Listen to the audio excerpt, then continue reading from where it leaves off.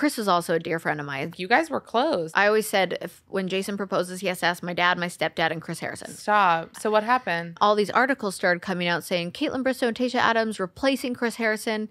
And so I messaged Chris probably 10 times without him responding. And so I was like, you're irreplaceable. I don't know what my role is. They said it was mentor, but now I'm seeing articles about how I'm replacing you, and that makes me feel icky. And then he didn't write back.